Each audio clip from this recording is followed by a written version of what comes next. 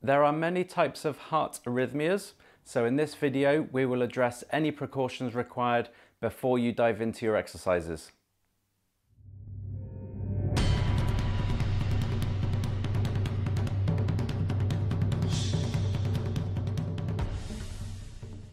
Hi everyone and welcome to Exercise for Health. I'm Richard and today I'm going to provide exercise advice for people that have a heart arrhythmia.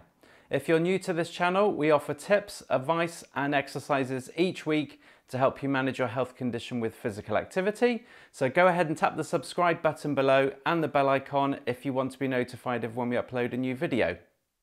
An arrhythmia is an abnormal heartbeat that affects millions of people worldwide. Some get it as a result of a heart attack or other heart condition, but if properly diagnosed, you can still lead a normal life. The good news is that recent research by the European Society of Cardiology found that a 6-month exercise program can help maintain a normal heart rhythm, and it can reduce the severity of symptoms in patients with atrial fibrillation or AF, the most common heart arrhythmia. I have done a dedicated video about exercising with AF, so if you want information on this specific heart arrhythmia, then click on the pop-up banner up here to watch that one.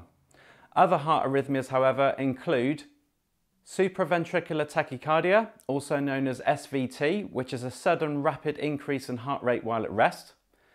Ventricular fibrillation is a rare and disorganized heart rhythm which leads to a loss of consciousness. Heart block, where the heart beats much slower than normal and causes people to collapse. Brugada syndrome is a genetic disorder that causes the heart to beat dangerously fast. Wolff-Parkinson-White syndrome, which is a common congenital heart condition that causes it to beat abnormally fast for periods of time. Long QT syndrome, which is an inherited heart problem that can cause fainting or seizures. And heart palpitations, where your heartbeats become much more noticeable and are very common and not a sign of a serious problem. Sometimes you may also feel an extra or missed beat. These are known as ectopic beats and are also usually nothing to worry about. Two other conditions that are not considered arrhythmias but are relating to the heartbeat are bradycardia, where the heartbeat at rest falls below 60 beats per minute. However, I've seen resting heart rates in very fit individuals between 40 and 60 beats per minute. The other is tachycardia, where the heartbeat at rest is above 100 beats per minute.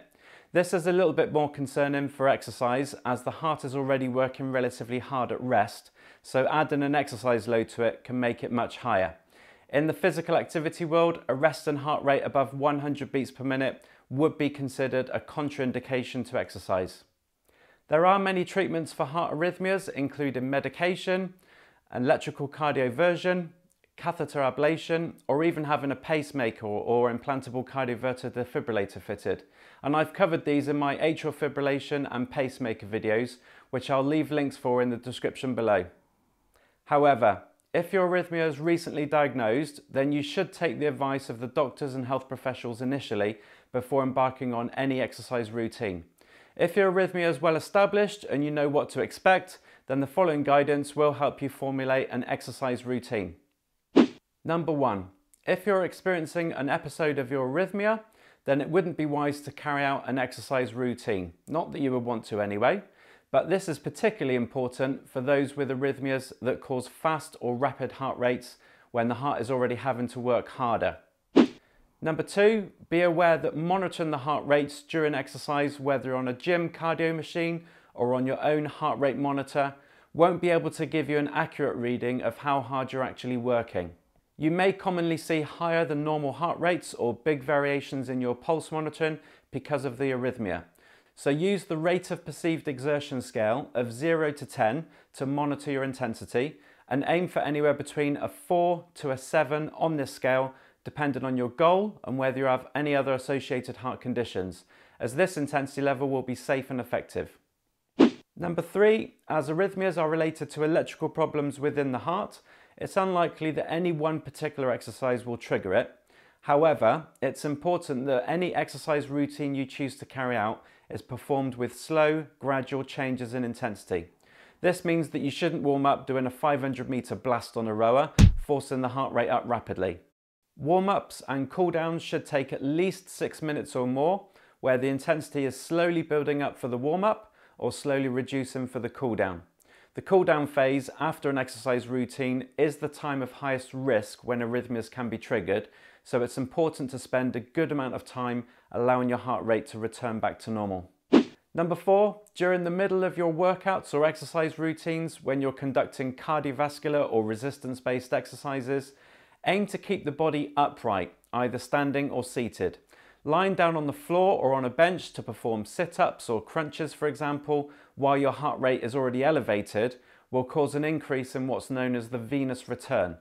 This is where by gravity, the blood being pumped around the body can come back to the heart much faster, placing more demand on the heart and potentially triggering the arrhythmia. Leave any lying exercises till after you've done a thorough cool down if you have no other alternatives. And finally, number 5, according to some research, having high blood pressure can play a role to inducing heart arrhythmias.